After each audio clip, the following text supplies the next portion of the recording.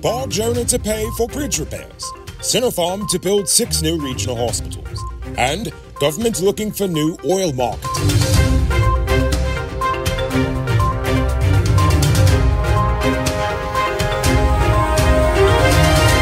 I am Noriko Bulford, and this is Uncut News.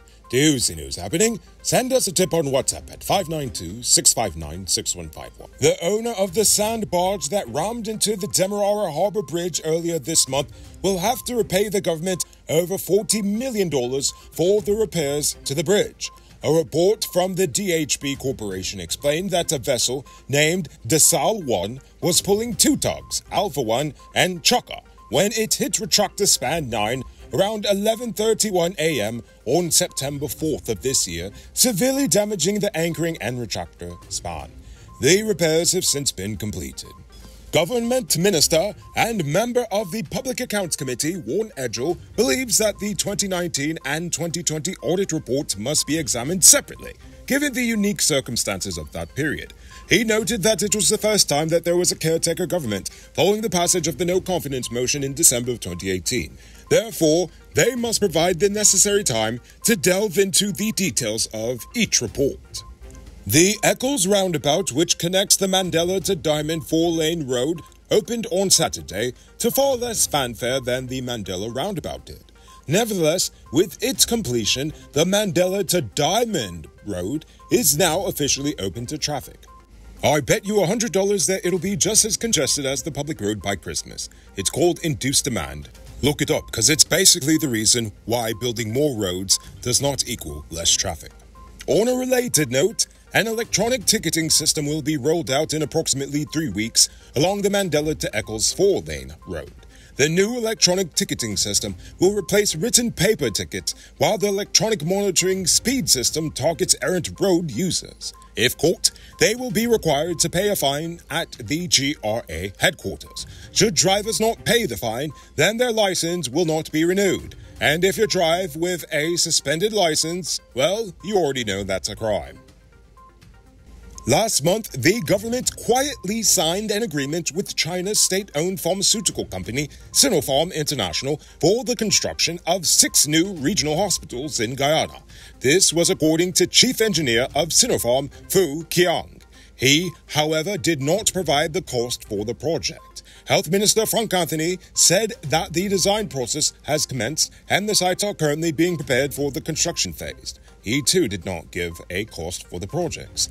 The new facilities will be built at Anna Regina Region 2, De Kinderen Region 3, Diamond and Enmore in Region 4, Bath Settlement in Region 5, and Skeldon in Region 6. Each of the new regional hospitals will be 65 square feet in size. Your home is your most valuable asset, so before you sign on the dotted line, call VJS Home Inspections. They are a licensed and insured home inspection company with professionals operating in the Bronx, Brooklyn, Queens, Long Island, and Westchester County, from electrical and plumbing issues to a leaky roof. If there's a fault in the house, VJS will find it using the latest industry technology, including infrared scanners, HD drones, and more. So if you're buying or selling a home in New York, make the smart choice. Call VJS Home Inspections at 914-513-9356 and tell them Noriko sent you. It might not be robbery season, but the streets are still mean. That's why you need to get security for your home and business through Sheriff Security Service. Sheriff Security offers well-trained guards, armed and unarmed patrol, marine patrol, canine services. These people even have drones. Why? Because your security is their highest priority. You've seen the rest, now hire the best. Hire Sheriff Security Service today. The Office of the Auditor General is currently conducting real-time audits of the cash handouts being issued by the government. And according to the Auditor General, Deodat Sharma, those grants are being issued without prejudice. Over the past 2 years, the government has passed out a $25,000 Rona handout, a $25,000 to public servants, $25,000 school child cash handout, $50,000 to farmers, $25,000 to hinterland and riverend households, $250,000 to cane cutters, $100,000 to fishermen, and $100,000 to children with disabilities. If there's any others, you could just let me know in the comments if I missed any more of the handouts. On Monday, the Ministry of Human Services and Social Security launched a project to address child begging in Guyana. The Child Care and Protection Agency officers will be patrolling nationwide, looking for the children and finding ways to address the reasons why the kids are begging in the first place. Yesterday, 28-year-old Troy Griffith was remanded to prison after he was charged with the murder of fellow taxi driver Quincy Weeks, who he is accused of stabbing to death last Wednesday during an argument over $500 and a parking space. He will return to court next month. Last Saturday, 24-year-old gold miner Troy Prudencio died after a strong breeze reportedly dropped a tree on him at Goldfinger Landing in Region 7.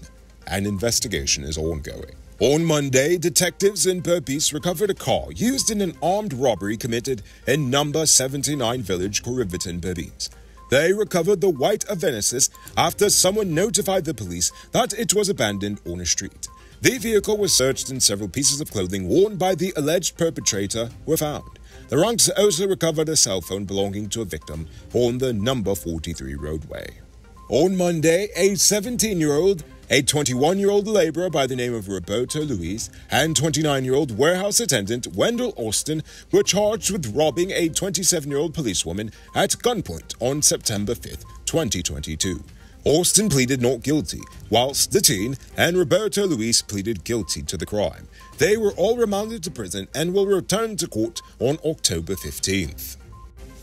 Now for today's oil update.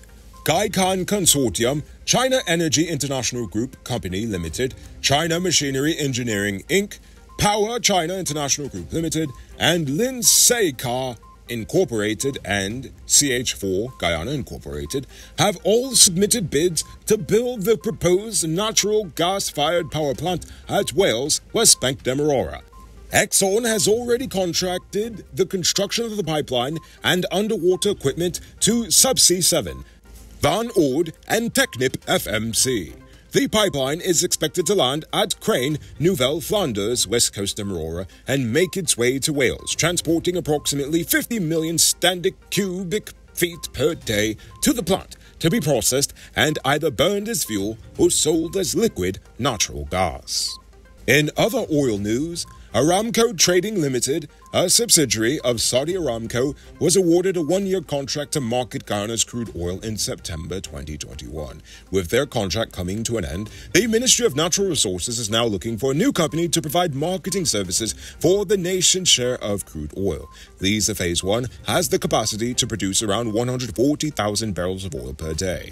It would offload crude every 7 to 9 days at this rate. Phase 2 can produce approximately 220,000 barrels per day and typically offloads every 4 to 6 days. Now it's time to tell you about Best Buy's Car of the Week. Currently on sale is this 2016 Toyota Crown Athlete. It comes with Bluetooth, mug rims, new tires, TV, CD, stereo, fog lamps, back camera, and much, much more. Buy cash for $9.95 million or pay as low as $1.99 million down with around $170,000 monthly for 5 years, and it is yours. Call or WhatsApp 662-0844 for more info. Or visit their showrooms at Lot 171 Pidoroshi, Queenstown, or Lot 2 Lama Street, and tell them Norigo sent you for this sweet deal. Are you a truck owner? Pay close attention. Avoid lengthy downtime when your truck broke down. Get high-quality DAF, International, Freightliner, Bedford TM, or Scammell truck parts at the lowest prices at Powered Automotive. Visit them at Lot 1161 EE Eccles, or call them on telephone number 6970171.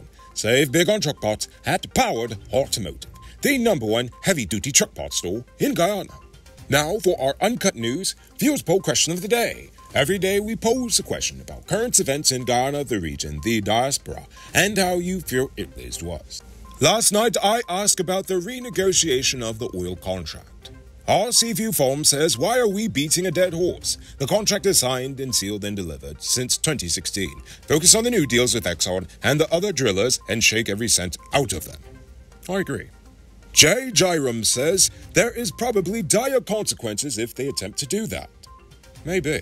And finally, Ian King says there may be some financial benefit or sweetener for the big boys for not renegotiating the contract like Artie and the others may have gotten when they accepted that insulting 2% deal. What about the poor Guyanese children? That is a possibility. That is one theory. So, before we get to tonight's question, you can multiply your cash by selling Digicel Top-Up. This is a legit way you can earn some extra money at your business or to supplement your current hustle. Become a top-up vendor quick and easy by linking with Cellular Plus. Call them on telephone number 685-3109 for more info. Now for tonight's question. What is a national issue that you feel is not being addressed by those in authority? I want you to think about that question. Tell us in the comments below. If your response is good enough, we just might feature it in our next episode. Anyway, that's all the time we have for tonight, and check us out tomorrow for another. Until then, I'm Rico Pulford saying good night, folks.